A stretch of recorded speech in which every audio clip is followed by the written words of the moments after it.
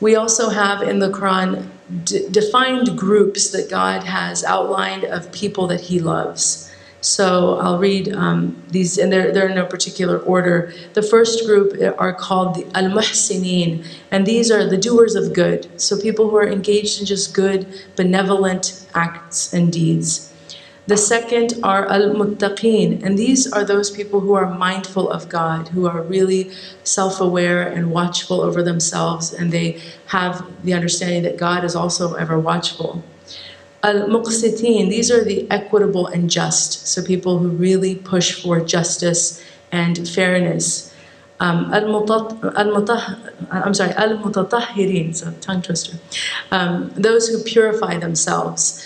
We have a tradition of the Prophet Muhammad, peace be upon him, that cleanliness is part of, or half of faith. So that's why you may find when you visit a mosque, for example, we will have spaces, pretty large, considerable spaces for the what we call the lustration or ablution that is required of us before prayer. So Muslims will sometimes be washing our limbs, face, up to 4 or 5, maybe more times a day, depending on how many prayers we're doing.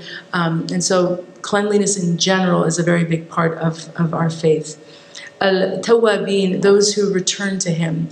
So this is repentant, people who are in a state of repentance. They are, they have sinned, they have perhaps lapsed, and they return to God knowing that His mercy is vast. And they do not let their sinfulness impede that process of returning to Him, no matter how many times they make mistakes. And there's quite a few different traditions of the Prophet Muhammad where he shares that even if your sins are as much as the foam of the ocean,